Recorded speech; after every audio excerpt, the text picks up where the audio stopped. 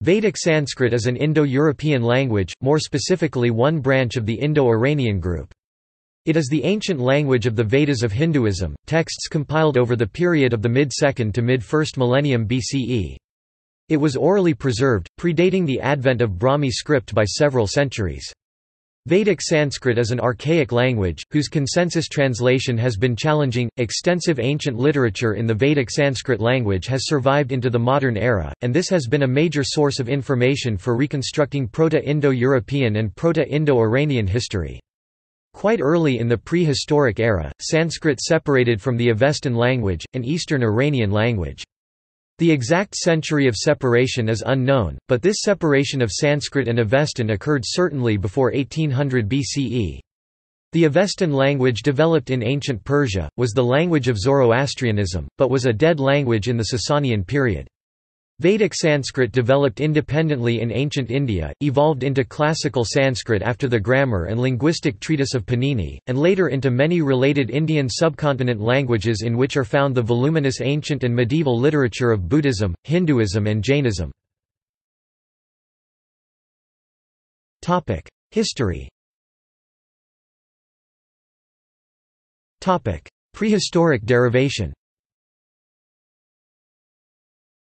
The separation of Proto-Indo-Iranian language into Avestan and Vedic Sanskrit is estimated, on linguistic grounds, to have occurred around or before 1800 BCE.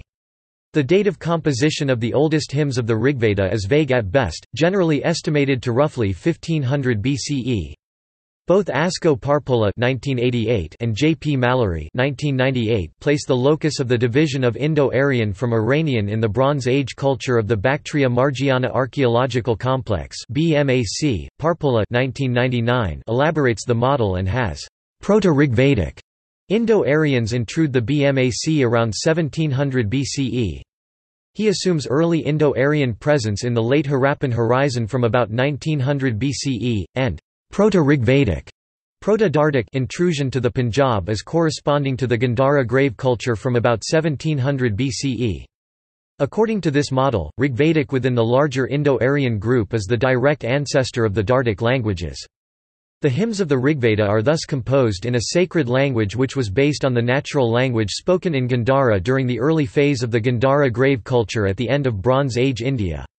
This liturgical language over the following centuries came to be separated from spoken vernaculars and came to be known as the artificial or elaborated Samskrita language, contrasted to the natural or unrefined Prakrita vernaculars by the end of the Vedic period. Chronology. According to Michael Witzel, 5 chronologically distinct strata can be identified within the Vedic language. Rigvedic – many words in the Vedic Sanskrit of the Rigveda have cognates or direct correspondences with the ancient Avestan language, but these do not appear in post-Rigvedic Indian texts. The Rigveda must have been essentially complete by around the 12th century BCE. The pre-1200 BCE layers mark a gradual change in Vedic Sanskrit, but there is disappearance of these archaic correspondences and linguistics in the post-Rigvedic period. Mantra language – this period includes both the mantra and prose language of the Atharvaveda Pipalada and Chanakya, the Rigveda Kilani, the Samaveda Samhita, and the mantras of the Yajurveda. These texts are largely derived from the Rigveda, but have undergone certain changes, both by linguistic change and by reinterpretation. For example, the more ancient injunctive verb system is no longer in use. Samhita prose – an important linguistic change is the disappearance of the injunctive, subjunctive, optative, imperative the modi of the aorist. New innovation in Vedic Sanskrit appears such as the development of periphrastic aorist forms. This must have occurred before the time of Panini because Panini makes a list of those from northwestern region of India who knew these older rules of Vedic Sanskrit. Brahmana prose – in this layer of Vedic literature, the archaic Vedic Sanskrit verb system has been abandoned, and a prototype of pre-Panini Vedic Sanskrit structure emerges. The Yajnagatha's texts provide a probable link between Vedic Sanskrit, classical Sanskrit and languages of the epics. Complex meters such as anustab and rules of Sanskrit prosody had been or were being innovated by this time, but parts of the Brahmana layers show the language is still close to Vedic Sanskrit. Sutra language – this is the last stratum of Vedic literature, comprising the bulk of the Srauta Sutras and Grihya Sutras and some Upanishads such as the Katha Upanishad and Maitrayaniya Upanishad. Phonology. Vedic differs from classical Sanskrit to an extent comparable to the difference between Homeric Greek and Classical Greek. Tiwari 1955-2005 lists the following principal differences between the two. Vedic had a voiceless bilabial fricative, called Upadmaniya, and a voiceless velar fricative X, called Jihavamulya, which used to occur as allophones of visarga appeared before voiceless labial and velar consonants respectively. Both of them were lost in classical Sanskrit to give way to the simple visarga. Upadmaniya occurs before p and ph, Jihavamulya before k and kh.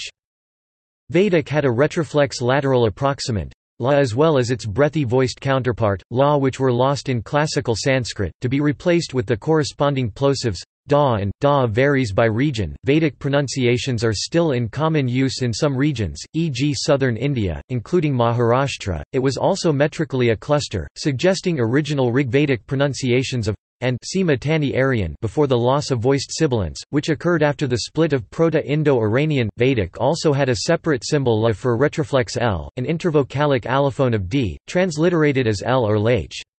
In order to disambiguate vocalic L from retroflex L, vocalic L is sometimes transliterated with a ring below the letter L. When this is done, vocalic R is also represented with a ring R. For consistency, cf.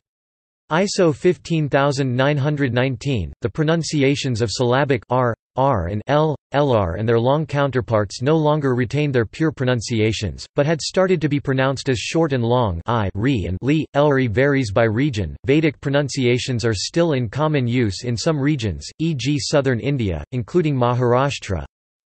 The vowels e and o were actually realized in Vedic as diphthongs I and o, but they became pure monophthongs e and o in classical Sanskrit, such as deva greater than diva. The vowels I and o were actually realized in Vedic as long diphthongs I and au, o, but they became short diphthongs I and o in classical Sanskrit, such as di greater than dia. The Pratishakyas claim that the dental consonants were articulated from the root of the teeth dentamulya, alveolar, but they became pure dentals later. This included r, which later became a retroflex consonant. Vedic had a pitch accent which could even change the meaning of the words, and was still in use in Panini's time, as we can infer by his use of devices to indicate its position. At some latter time, this was replaced by a stress accent limited to the second to fourth syllables from the end. Today, the pitch accent can be heard only in the traditional Vedic chantings, since a small number of words in the late pronunciation of Vedic carry the so-called independent svarita. On a short vowel, one can argue that late Vedic was marginally a tonal language. Note however that in the metrically restored versions of the Rig Veda almost all of the syllables carrying an independent svarita must revert to a sequence of two syllables, the first of which carries an udatta and the second a so-called dependent svarita. Early Vedic was thus definitely not a tone language like Chinese but a pitch accent language like Japanese, which was inherited from the Proto-Indo-European accent. See Vedic accent. Pitch accent was not restricted to Vedic. Early Sanskrit grammarian Panini gives both accent rules for the spoken language of his post-Vedic time as well as the differences of Vedic accent. We have, however, no extant post-Vedic text with accents. The pluti trimoric vowels were on the verge of becoming phoemicized during Middle Vedic, but disappeared again. Vedic often allowed two like vowels to come together in hiatus without merger during Sandhi, possibly through a laryngeal h, such as bas tilde bahas greater than bhs. See also: Vedic Sanskrit grammar, Vedic meter, Vedic period, a Vedic word concordance. Notes. References. Delbruck, Berthold, Windisch, Ernst Wilhelm Oskar 1878. Syntactische Forschungen, 3. Die Altindische Wortfolge aus dem Katapathabrahmoa, Dargestel von B. Delbruck. ISBN 978-0-543-94034-6. Arthur Anthony McDonnell, Vedic Grammar 1910. McDonnell, Arthur Anthony 1916. A Vedic Grammar for Students. Motilal Banarsidass Publ. ISBN 978-81-208-1052-5. Lindner, Bruno 1878. Altindisch Nominal Building, nach den Semites. Konstantinopel. Michael Witzel 1989, Colette Calais, ed. Tracing the Vedic Dialects, in Dialects dans les Literatures Indo-Aryans PDF, Paris, de Bockert. External links. Unicode signs for Vedic Sanskrit. Index of Vedic texts Titus. Ancient Sanskrit online from the University of Texas at Austin. Phonology. Vedic accents. Frederick Cortlandt, Accent and Ablaut in the Vedic Verbs. Melissa Fraser, Accent in Proto-Indo-European Athematic Nouns and its Development in Vedic.